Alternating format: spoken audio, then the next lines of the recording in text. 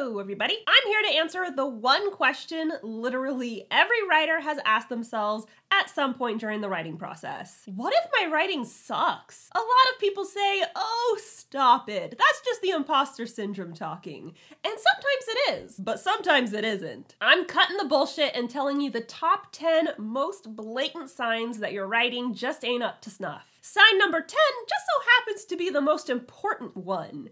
And I'll tell you one thing, it's gonna piss a lot of people off. Enjoy!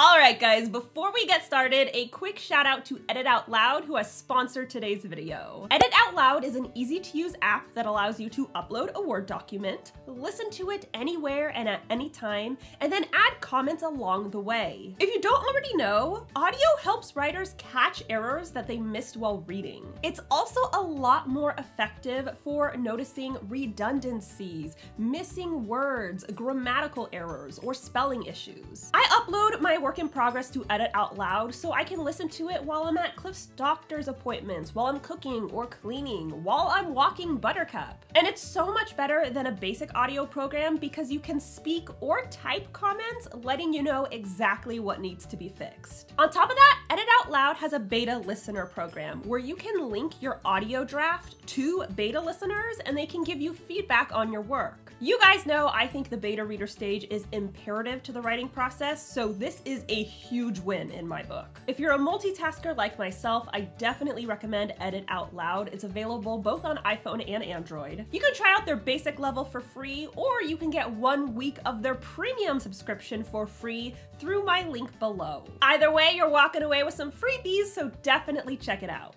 Speaking of freebies, this is the last week to donate to the Trevor Project fundraiser and giveaway. And for every monetary goal we reach in this fundraiser, one random donor will be walking away with a prize. One of those prizes is a 1-year premium subscription to Edit Out Loud. A huge thank you to Edit Out Loud for supporting this strive. If you want to help an amazing cause and potentially win big, you've got 1 more week to donate. Even $5 goes a long way. I've got the drive linked below. While you're here, be sure to subscribe to my channel and ring that bell. I post videos on Wednesdays. It's awesome. We have a good time here. You should totally subscribe. Do it, please. For the love of God, I'm filming while I have a sinus infection. That's how devoted I am to you. I've also got 2 #1 best-selling dark fantasy romance books out, The Savior's Champion and The Savior's Sister. So why don't you pick them up and give them a read? You can check them out in ebook, paperback, hardback, or audiobook. I have them all linked below. Now let's dive into the 10 signs that your work in progress is a big pile of suckage. To be clear, I'm focusing on the most prominent indicators that your manuscript is of poor quality on a writing and storytelling level. That means either the writing itself ain't doing you any favors or the storytelling is a hot mess. And of course, like all my videos, I am talking about professional writing, not hobby writing. Hobbyists can do as they please because they're just here to have fun and that's what counts. Number 1, you don't have a plot. You might think this goes without saying, but a lot of newbie writers don't know what a plot is. A conflict is introduced, shenanigans ensue, the conflict reaches its peak, and then it's resolved. This is the simplified explanation of a plot. There is an inciting incident, rising action, climax, falling action, and resolution. A novel doesn't function without a conflict, and a ton of writers have somehow missed this memo. If you don't have a conflict, you don't have structure. And if you don't have structure, you don't have a plot. The easiest way to rectify this issue is to study structure. I have 2 videos on this topic linked below. Another easy way to fix this issue is to outline your novel. That way you're not meandering through the story. You have a plot clearly defined and you're sticking to it. Number 2, you researched absolutely nothing. I have yet to write a story that didn't involve some level of research, whether that was researching climate and geography or researching psychology and mental illness. You are not all-knowing. There are going to be some concepts that you are not an expert in. If you do not research before starting your manuscript, it is going to show. It's one thing to have one falsity here or there, but a complete lack of research is not only going to make your novel harder to read and believe, it's also going going to make it potentially offensive. If you're writing about a disabled character and you've done zero research into that disability, you are far more likely to regurgitate stereotypes, and this is going to alienate a huge percentage of your readership. This is another issue that's easy to fix. Pause your writing and do some damn research. Google ain't hard to use. Educate yourself and your readers will thank you.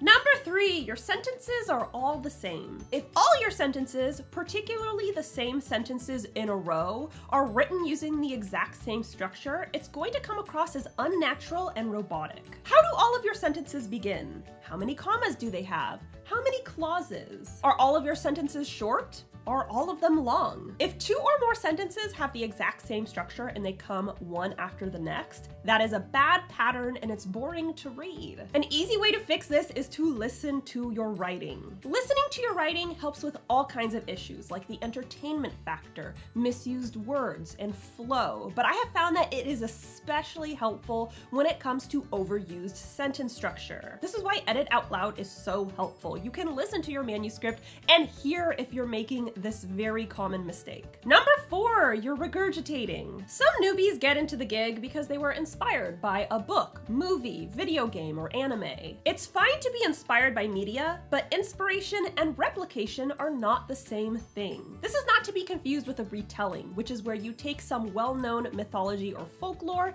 and you give it your own twist. Regurgitation is where you take a popular piece of media and you change a few hollow pieces, like a couple of genders or character names, and then you publish it. If readers wanted that content, they would just read the original piece of media or watch the original piece of media. Yours comes across as fanfic, which is completely fine if you're a hobbyist, but not if you're charging people for what you're claiming is an original piece of art. The easiest way to avoid this issue is to create something yourself. And if you don't want to do that, it's 100% okay to ask yourself, do I really want to be a writer, or am I just a mega fan of this particular piece of work? It's great to be a fan, fangirl or fanboy or fan person to your heart's content. But it's not so great to intentionally copy someone and claim the work is your own. Number 5, you are telling everything. I know it gets old hearing people talk about show, don't tell, but I don't give a shit. Telling has its place, but if you are telling your entire story rather than showing it,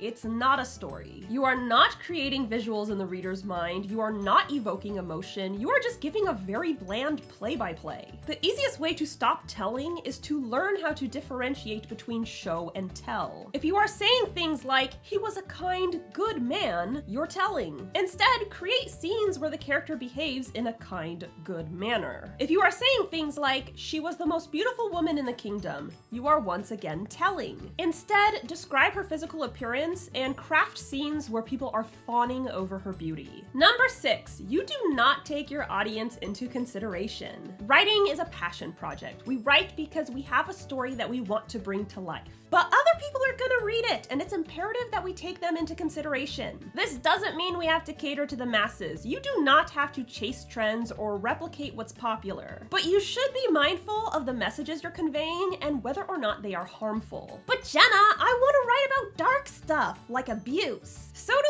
I, and it's absolutely okay to write about those things. I know I do. But you can write about a topic without glorifying it, sensationalizing it, or romanticizing it. Some writers paint sexual assault as swoon-worthy. Some writers exploit people of color or the LGBTQ+ community in their writing. You don't want to do this shit. The easiest way to avoid this issue is 1, be mindful of what you are writing and why you're writing it, and 2, recruit readers before publication. This includes beta readers, critique partners, and of course, sensitivity readers. Let other people help you through this process so you can avoid hurting your audience. On a related note, number 7, no one's read it. Critique partners are fellow writers who give you honest feedback about your work. Beta readers are fellow readers who give you honest feedback about your work from a reader's perspective. Sensitivity readers are professionals who let you know whether or not you have written something that's unintentionally offensive or alienating. And if none of these people have read your work, I can pretty much guarantee it sucks. Writers can be blind to issues in their content because they're too close to the story. You're so invested in your plot points and characters that sometimes you don't see the flaws. That's why it's imperative to recruit people so they can give you their honest opinions. And if you have recruited people and no one's finished the book,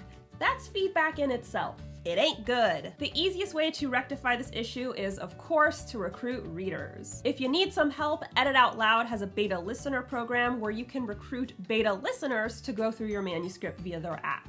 Beta listeners can't copy or download your files, so your manuscript is secure. Number 8, you don't understand the nuts and bolts. If your writing is filled with grammar issues, punctuation mess-ups, and spelling errors, it's going to be difficult to read. And writing that's difficult to read is sucky writing. Some writers think grammar errors aren't that big of a deal because they don't notice them, but other people do. It's like walking through a minefield. Your writing takes care and effort to get through, and that's not exactly an enjoyable reading experience. I know you just don't get commas, but you chose to become a writer, so you're gonna have to figure that out eventually. It's like becoming a surgeon, but you don't get biology. What? Easy ways to work on this are, first and foremost, educate yourself. There are free grammar, punctuation, and spelling resources all over the internet. Utilize them. You can also download a program that'll help point out repeat errors in your manuscript. You can recruit beta readers and critique partners who are great in that area and can maybe point out what you're doing wrong. And of course, you can listen to your writing through Edit Out Loud because, as I've already mentioned, it is a lot easier to notice mistakes when you're listening to your work rather than reading it.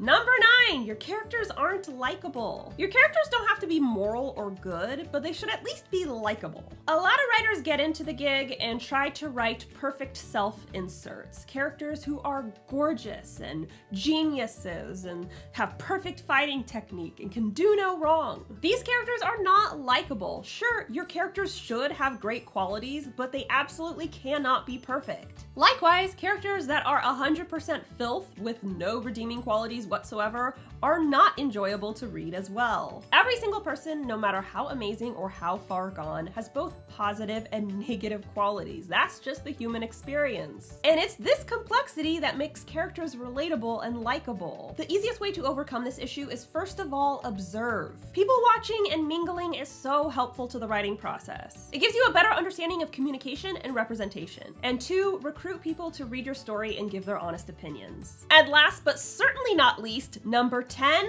you didn't edit it. Every book, no matter the topic, requires 2 types of edits. A self-edit, which is where you edit the book yourself, and a professional edit, which is where one or more professional editors comb through the book. If you do one of these edits, but not the other, I can almost guarantee your book sucks. If you skip both of these edits, I can definitely guarantee your book sucks. It doesn't matter how talented you are. No one person is great at every single aspect of the writing process. This is why you need eyes on your work. You are not infallible, and the editing process is not optional. And please don't confuse an edit with a proofread. The editing process covers character arcs, world building, it covers story structure, it covers grammar, punctuation, and spelling. It covers so many facets of your novel. A proofread is just a quick check for spelling and punctuation errors. If you do not edit your work, sure, it may be good for a first draft, but it will not pass as a finished book.